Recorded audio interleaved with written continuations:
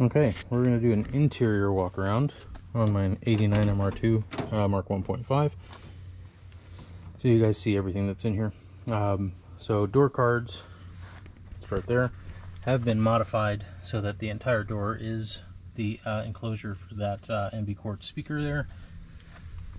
And you can see the quality of work is very, very good. This was also reupholstered in the same,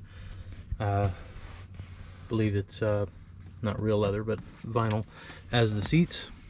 There is a MB Quartz tweeter in the footwells, and then the dashboard, of course, is in excellent shape with the original steering wheel.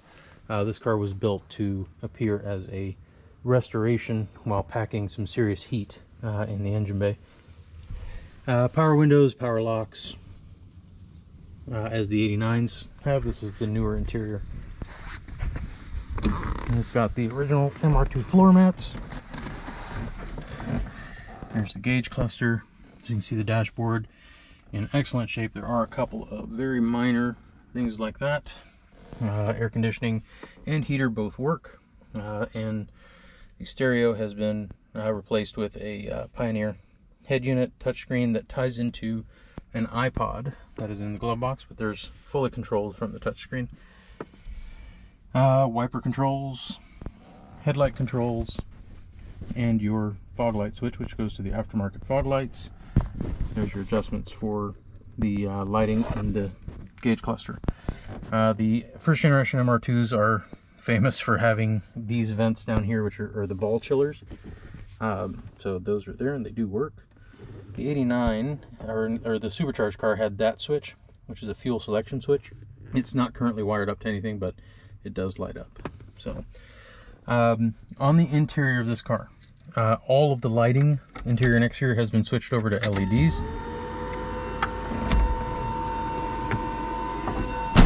So when you turn on the lights,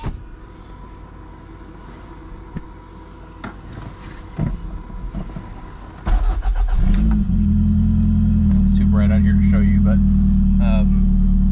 even those are LEDs.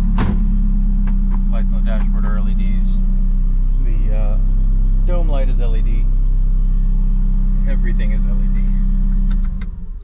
Alright, center console with the unused ashtray and the non-sunken shift boot. Park and brake does work.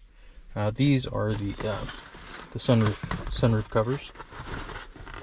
So, just got a few things there, but seats are in good shape. And then the center console goes all the way back and does have the little cubby hole that all of the MR2s have. Rear speakers, I don't know what's in there, but it does have aftermarket rear speakers, and it does have aftermarket front speakers in the dash. Then quarter windows and the rear window are tinted, the sides are not. You can see everything is where it should be and in excellent shape. So,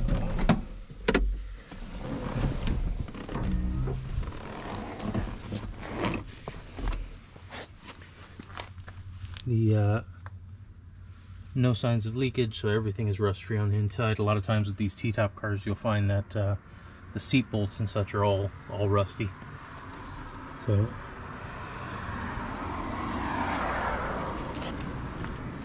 even has a little arm on here. Those usually fall off. Here's the T-top shade, and then we've got some Rockford Fosgate subs behind the seats. This thing sounds pretty incredible once you get the stereo going. Honestly, I rarely use the stereo. So it does have that iPod, but you're pretty much guaranteed to hate about half the music on there. That said, it is a pretty wide variety. So T-tops, let's see if these are unlocked. Nope, they're locked.